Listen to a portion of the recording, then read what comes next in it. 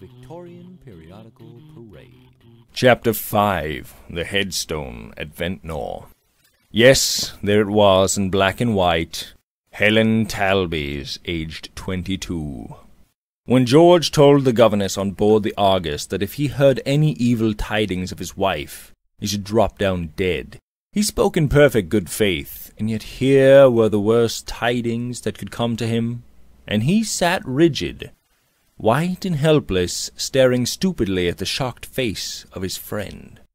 The suddenness of the blow had stunned him. In his strange and bewildered state of mind, he began to wonder what had happened, and why it was that one line in the Times newspaper could have had so horrible an effect upon him. Then, by degrees, even this vague consciousness of his misfortune faded slowly out of his mind, succeeded by a painful consciousness of external things. The hot August sunshine, the dusty window panes and shabby painted blinds, a file of fly-brown playbills fastened to the wall, the blank and empty fireplace, a bald-headed old man nodding over the Morning Advertiser, the slipshod waiter folding a tumbled tablecloth, and Robert Audley's handsome face looking at him full of compassionate alarm. He knew that all these things took gigantic proportions, and then, one by one, melted into dark blots that swam before his eyes. He knew that there was a great noise, as of a half-dozen furious steam engines tearing and grinding in his ears, and he knew nothing more except that somebody or something fell heavily to the ground. He opened his eyes upon the dusky evening in a cool and shaded room, the silence only broken by the rumbling of wheels at a distance.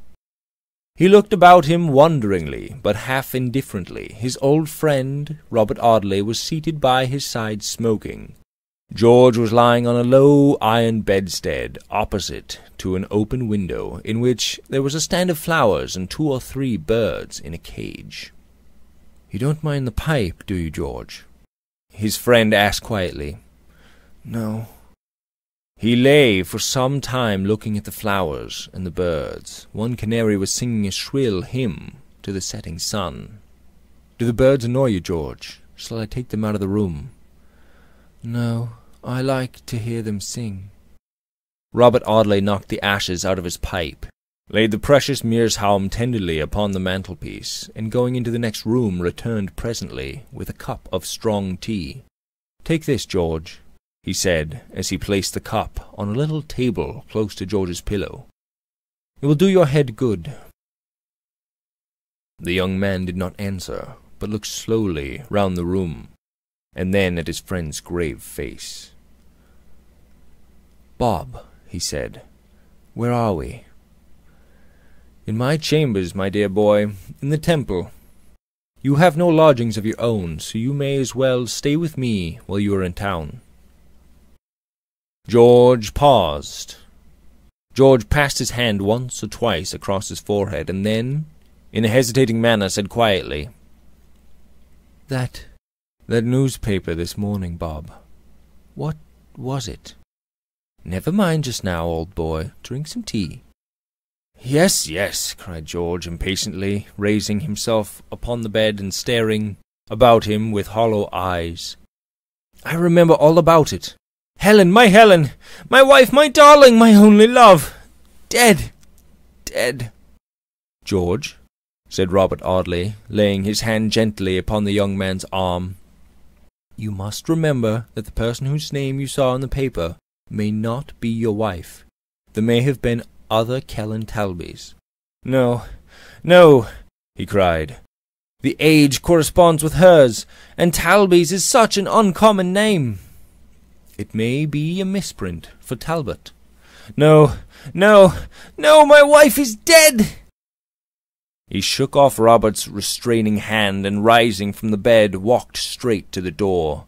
"Where are you going?" exclaimed his friend. "To Ventnor, to see her grave." "Not tonight, George, not tonight. I will go with you myself by the first train tomorrow."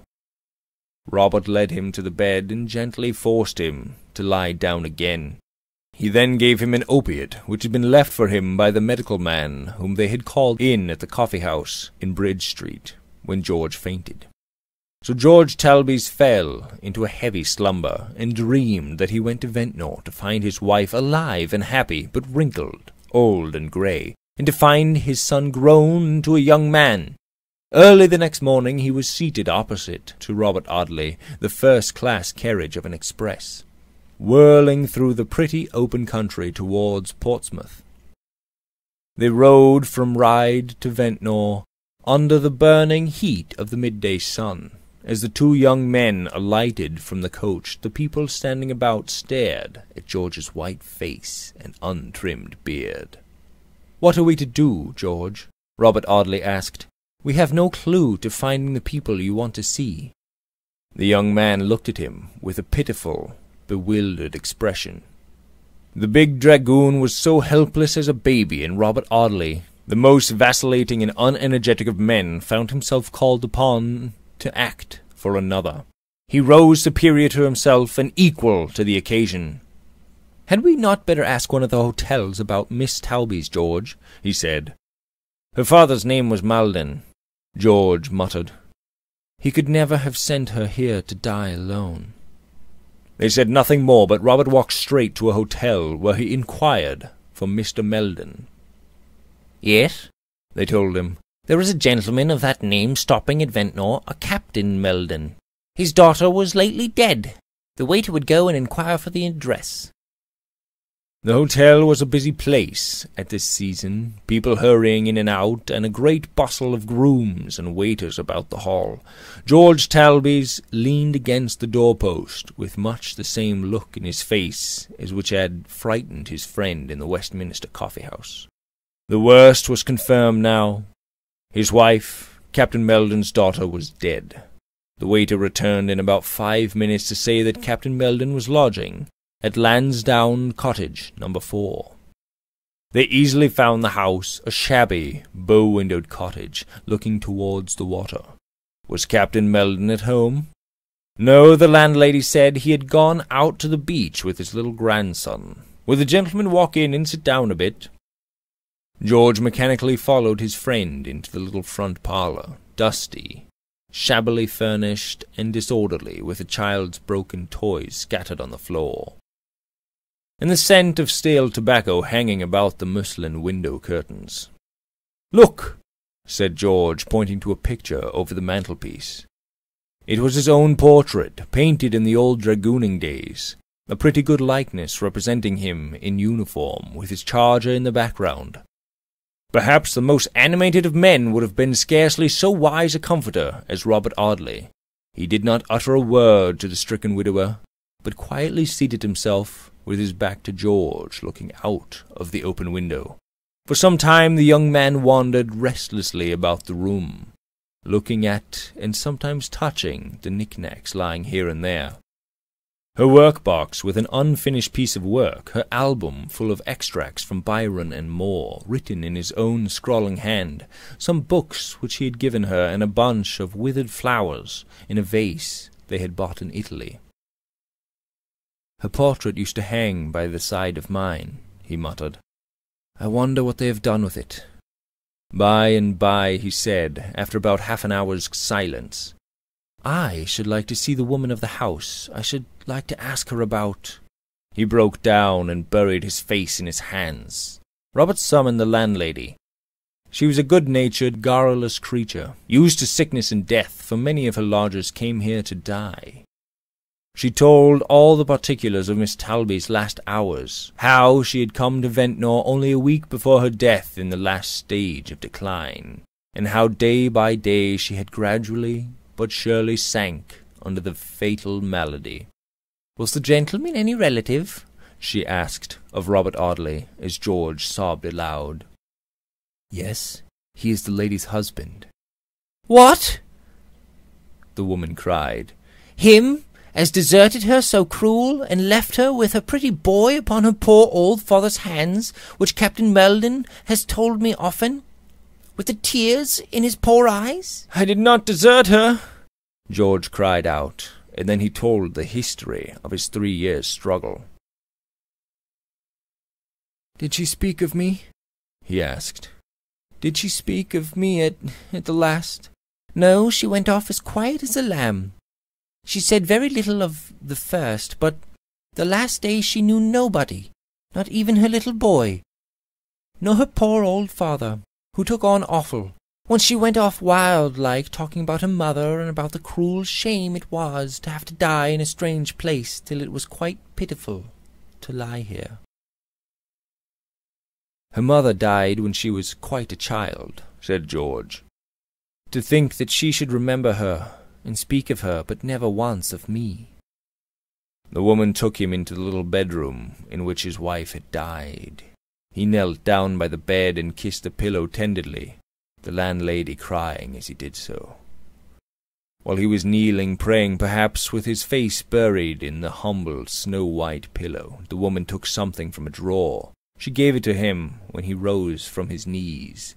It was a long tress of hair wrapped in silver paper. "I cut this off when she lay in her coffin," she said. "Poor dear." He pressed the soft lock to his lips. "Yes," he murmured. "This is the dear hair that I have kissed so often when her head lay upon my shoulder. But it always had a rippling wave in it then, and now it seems smooth and straight." "It changes in illness," said the landlady.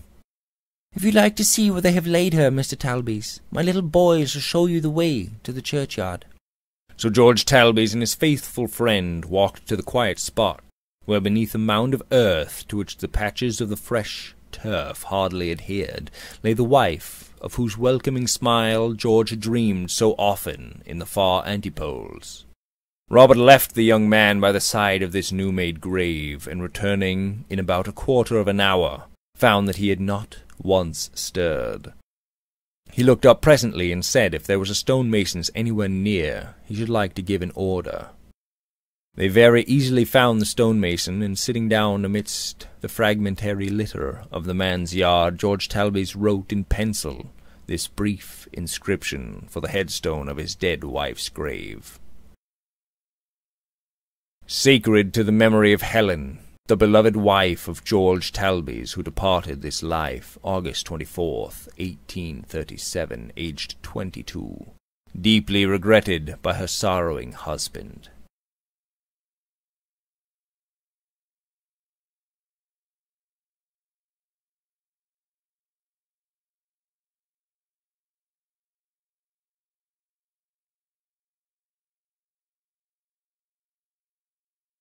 Well, thank you very much for listening to the second installment of Lady Audley's Secret, published in the London Journal on March 28th, 1863. I hope you enjoyed it. Remember, it was written by Mary Elizabeth Braddon. If you enjoyed it, give us a like, give us a subscribe, go check us out on Twitter at Victorian Parade. Let me know what you think, and drop any comments you like in the videos below. Thanks. Have a great day. Bye.